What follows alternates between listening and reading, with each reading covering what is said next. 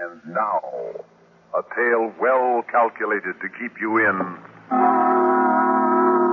suspense. In a moment, Act One of Doom Machine, starring Leon Janney as Dr. Ferris, and written especially for Suspense by Edgar Marvin.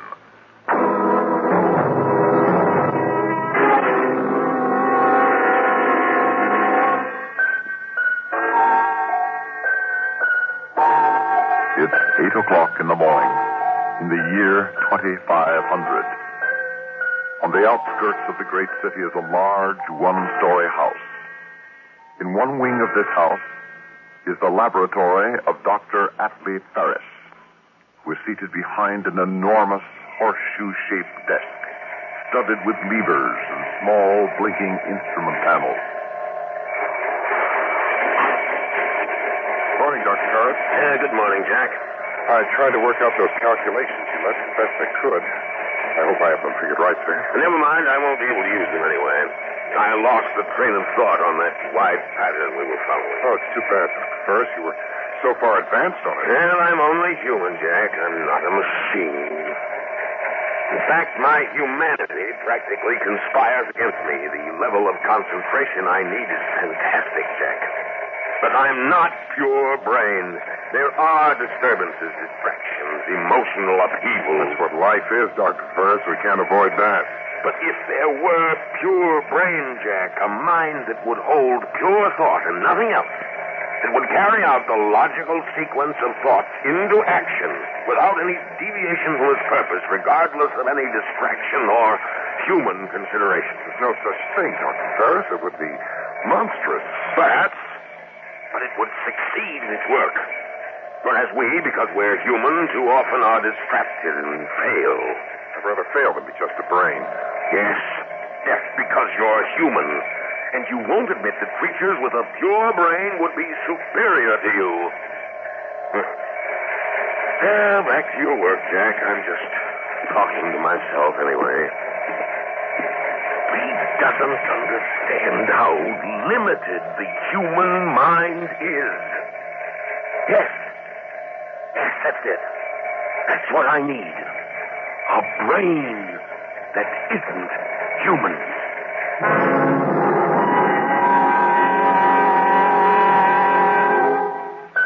Third audio box entry, July 7th.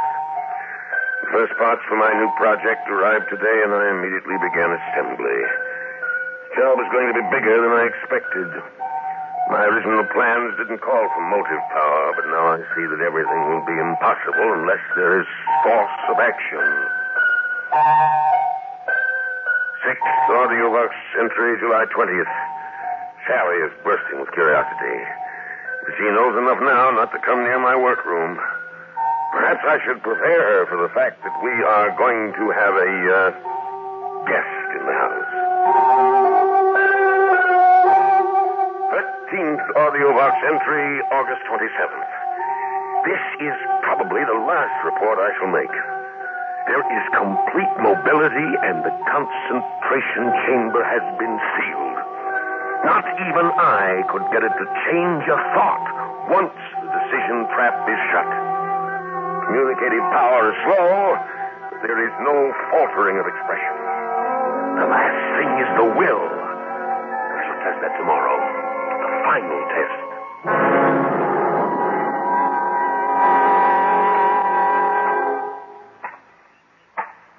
I hear something. Is that it, Dr. Ferris? I ordered it to report to me here in the laboratory at 10 o'clock.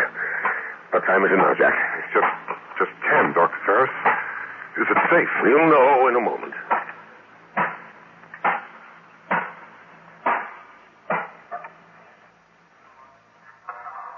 I am here, Master. It's enormous. The most enormous robot I've ever seen. This isn't just a robot. Inside that enormous metal body is the most advanced electronic brain ever devised. Pure brain. Maximum electronic mentality. That's what we'll call him. Max. I could think of other names. The real thing, Jack, is his power of concentration. His will is tied directly to action. He does whatever he decides. Nothing can stop him. Nothing can distract him. His will is as strong as the titanium he's made of. He's perfect, Jack. Perfect. Yes, he's perfect, Dr. Ferris. You've got what you wanted, a brain that isn't human. A thing completely without emotions.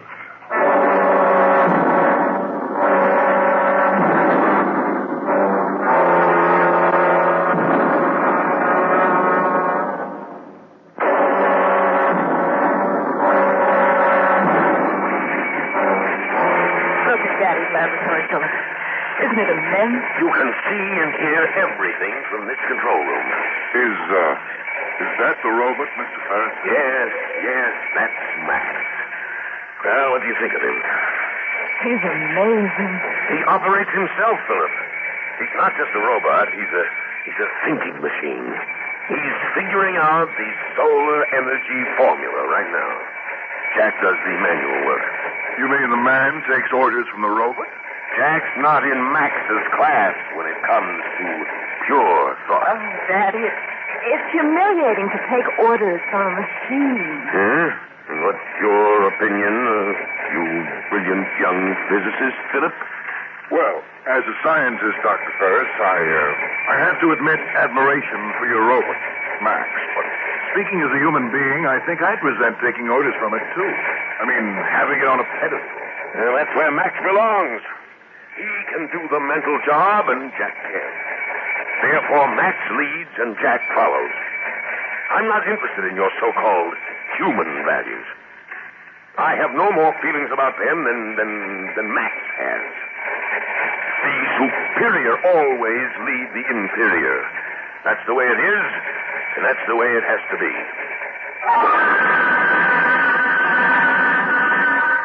Dr. Ferris, I can't stand it anymore. I'm not working for you. I'm working for a machine, an iron monster. Oh, now don't be... He knows it, too. I can feel it. He's cocky, Dr. Ferris. He gloats over us. Well, that's how you feel, Jack. Max has no emotions. He's just doing a job. I don't want to be a part of it. But he's going to succeed, Jack. Max is going to accomplish in a month what you and I have been working on for 3 years. I'm going to fly to the Capitol tomorrow to report on our progress. You can't quit now. I'm depending on you. How long will you be away? A few days, maybe a week. And the final test of the formula may come while I'm gone. You have to be here. If we're that close to the end, I suppose I can stick it out. Fine. Now, if the test should come while I'm gone, I want you to record all the steps on the AudioVox tape recorder. I'll remember. Oh, Jack, there may be some danger. You're going to be trapping the energy of the sun right in the laboratory. Radiation will be intense. Now, be sure you set the thermal drums in back of the solar tube so you can graph the heat measurement. The main thing, of course, is to be positive the formula's correct before you throw the switch. What's a chance I'll have to figure that? Max makes all the decisions. Well, that's the one reason I'm not worried about the danger, Jack. You can trust Max. Whatever you think of him, you know that. I suppose so. Well, it's important that you believe in him. His mind, Jack, his pure electronic brain will do more for humanity than generations of emotional beings like us.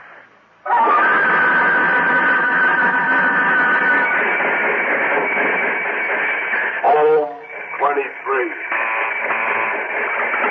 Home 23. Omega 15. Omega 15. Thermodyne 24. Thermodyne 24. Set rheostat control. That real. Max, that's it. That's the test for solar energy, the final test. Set rheostat control. You sure we're ready for it, Max? Let me look over the formula. Formula is right. Well, at least let me see it. Do now. Now? Is there any reason why we must finish it this afternoon? We've been working all day. I want to look over the formula tonight and tomorrow. Must finish. Must finished. All right. Nothing stops you. You turn on the audio box tape recorder so we can record the steps. Not a chance to get anywhere arguing with a machine. Never tired, no emotions, no feelings. After this test, I'm through. Dr. Ferris, and now I'm walking out. Set rheostat control. Just a minute.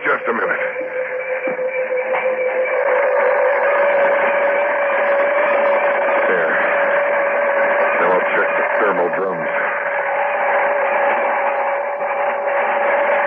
The graphing. Set thermal panel. Check. Increase. Raise. Thermal 8. Radio flux. Hot. You must be tapping the sun. Look at that control panel spin. Thermal 10. Radio flux 8.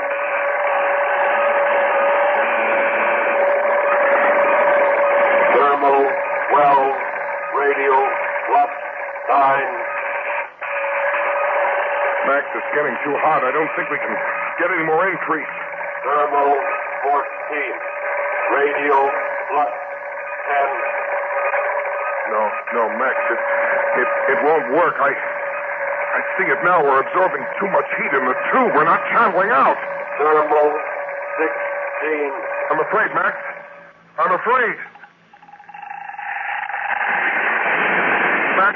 Max is shooting heat rays. Max!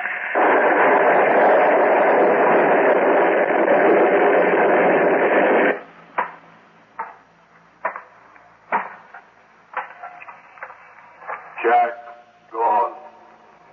Heat over maximum. Need new formula.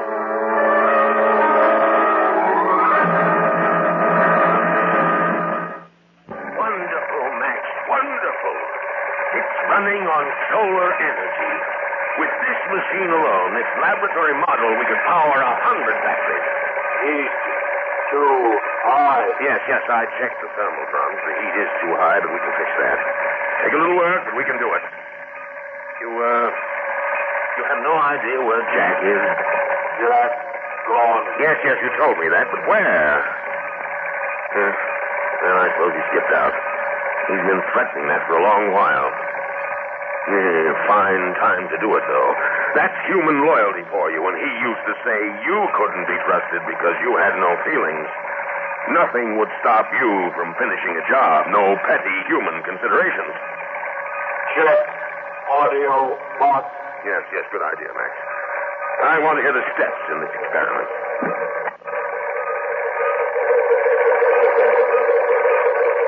Not a chance to get anywhere arguing with the machine.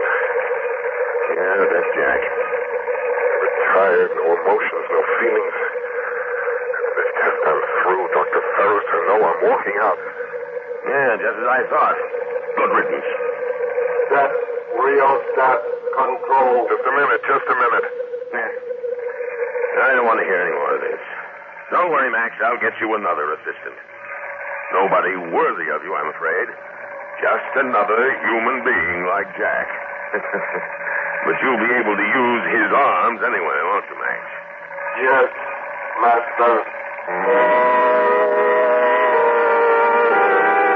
Look, Sally, I appreciate the chance to work with your father, but I just couldn't take orders from Max. Philip, I think you're wrong. I really do think that this time you're wrong. Listen, why do you think Jack quit?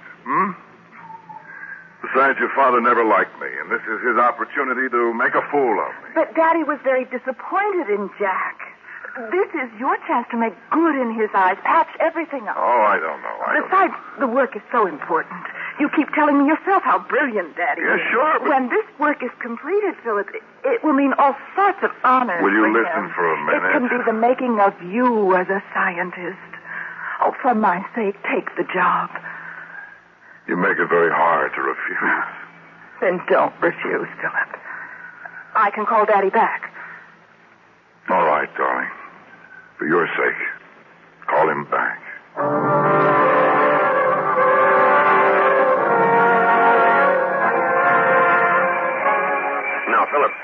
one problem we had was the excess of heat vibration in the thermal tube itself. I checked over Max's new formula to decrease that, and I think he's got it. I've given him instructions based on that new formula. I want you to follow Max's orders completely. I'm jetting out to the Capitol again with a member of the National Thermal Committee, and I'm sure you can handle the work in my absence. Well, I don't see why not. The way it looks, I'd only be an extra pair of hands for Max. Just so. A very apt bit of phrasing, Philip. Well, Max and I might as well get to work. Fine. Max will show you how to regulate these thermal drums. Good luck. I'm afraid we've been keeping you from concluding your experiments, Dr. Ferris, having you report to the Capitol so often. On the contrary, Dr. Larkin, I'm in the fortunate position of being able to place my work in even more capable hands than mine. Oh? I don't suppose you heard of Max. Max?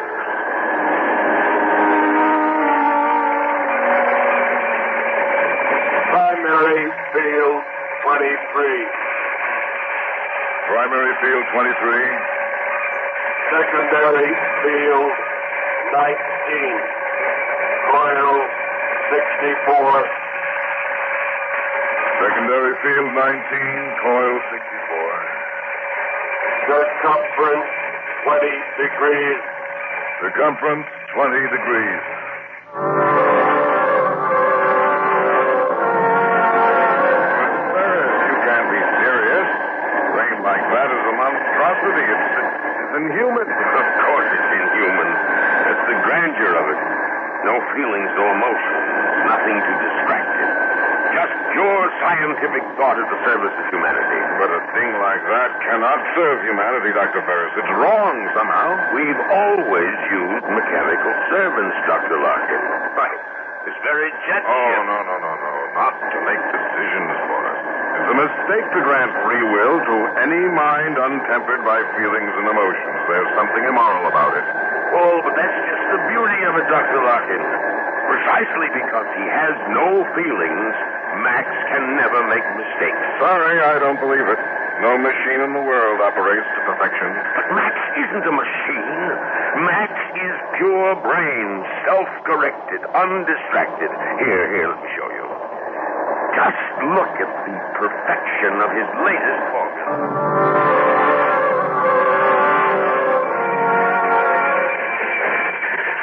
Ohm 22. Ohm 22. Omega 1-4. Omega 1-4. See? So he bases his new rheostat setting on Ohm 22, Omega 1-4. Omega? By Omega, Dr. Ferris. Isn't that a similar ratio? Good Lord. Good Lord. What's the matter? Oh, no. Larkin, Max has repeated the same mistake. It's as high a ratio as the other. It'll build heat rather than dissipate it. If Philip goes near the thermal control with that formula, he'll be cremated, burned to an ash. Oh, Dr. Ferris, are you sure? Fortunately, I'm very sure. That's what happened to Jack. He was... Oh, no. Larkin, I've got to go back. I've got to get back in time. If we don't get there in time, I'll be a murderer, Larkin. You hear? A murderer.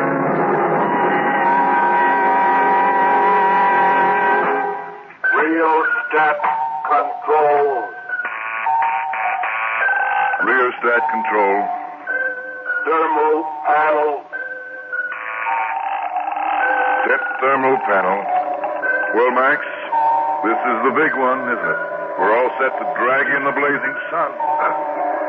You know you're not half bad to work with after a fellow becomes used to your infernal arrogance. Set thermal panel. And your infernal driving. There. All right, Max, old boy. Fire away. We're on to glory. Increase raise. Thermal 8. Radial flux 6. Thermal 8, radial flux 6. Wow. This certainly builds up heat fast. Thermal 12. Radial flux 9.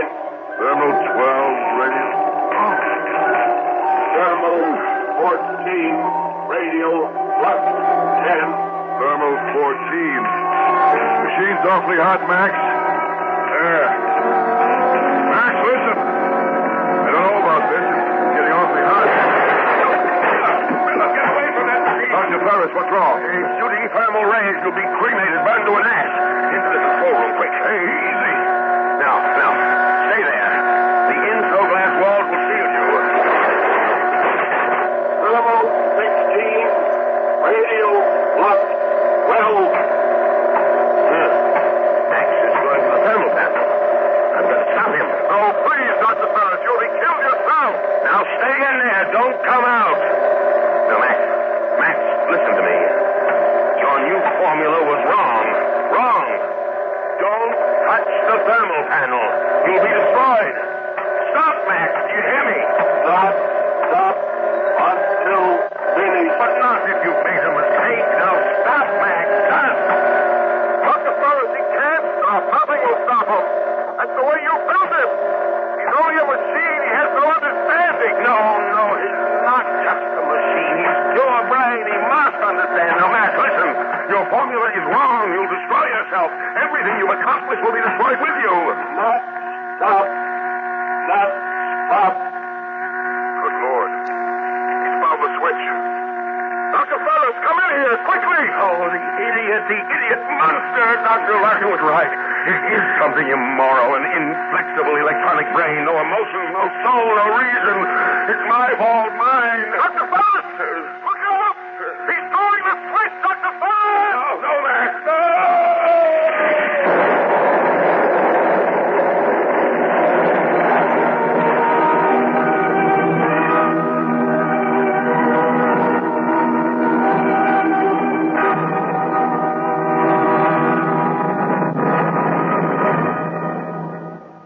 Suspense. You've been listening to Doom Machine, starring Leon Janney as Dr. Ferris, and written especially for Suspense by Edgar Marvin. Suspense is produced and directed by Bruno Serrato Jr., music supervision by Ethel Huber. Featured in tonight's story were Cliff Carpenter, Elaine Roth, Bernard Grant, and Eugene Francis. Listen again next week when we return with Heads You Lose, written by Robert Arthur. Another tale well calculated to keep you in